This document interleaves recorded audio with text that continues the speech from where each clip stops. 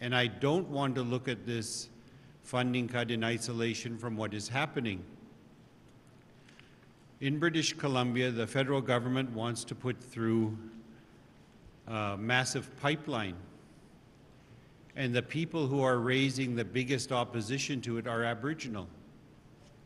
The bands throughout British Columbia, the First Nations throughout British Columbia. They want to put a pipeline, an expanded pipeline through southern BC. And the people who are most opposed to it are the First Nations.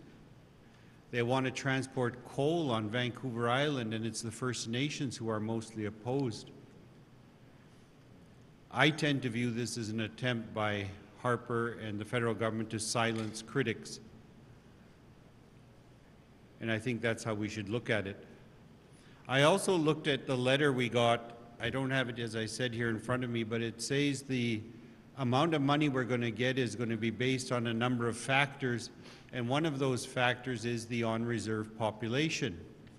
The federal government still refuses to accept that First Nations governments represent all of their people.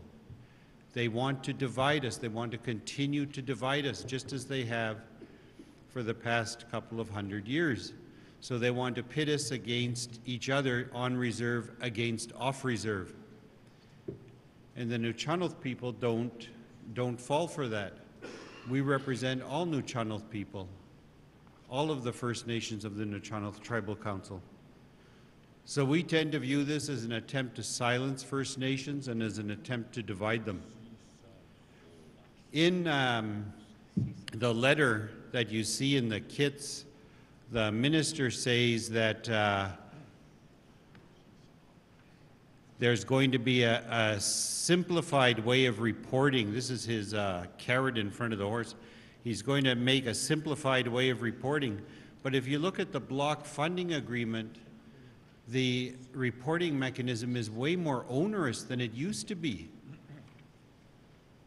because there's now clawback provisions. They're going to claw back money that isn't spent properly according to their eyes. So our reporting mechanism under the block funding is going to be far more difficult than it was in the past, but now the minister in his press blurb is saying that this is all good for the Aboriginal people because, among other things, their reporting mechanism is going to be a lot easier. Those two statements just cannot stand beside each other. When I was young, one of them would have been called a lie. Today we call it misleading or something like that.